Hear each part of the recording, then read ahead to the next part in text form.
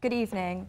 There has been a major boost for a life-saving charity which helps the NHS deliver vital blood supplies. Blood Bikes Wales is a service that helps deliver blood for urgent operations. Now students from the University of South Wales are helping to raise awareness of the charity with a special campaign.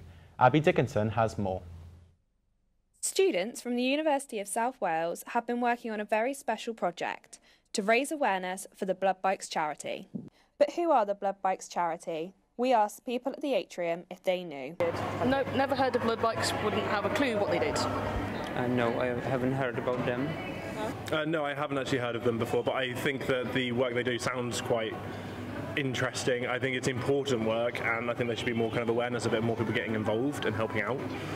The third-year media production students have been given the chance to change that. They've been working on promotional videos to help recruit volunteers and get the public involved in fundraising to keep the charity going. And we got to realise how important they can be. Like, obviously, when with the hospitals needing certain types of blood, originally they'd have to pay to get taxis to do it, but Blood Bikes literally do it free of charge.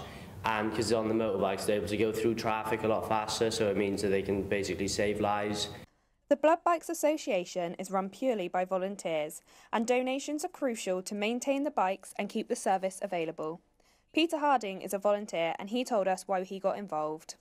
My daughter has for some time had a very rare blood disorder that's meant she had to have a blood transfusion every 6 weeks. And so when I had a bit of space and time on my hands, I thought, wouldn't it be fantastic to actually be able to put something back, give something back to the NHS? This is the second time that the university has made these videos for the charity, and this year's films will be premiered at the Odeon in Cardiff Bay on Monday night. Abigail Dickinson, Atrium News.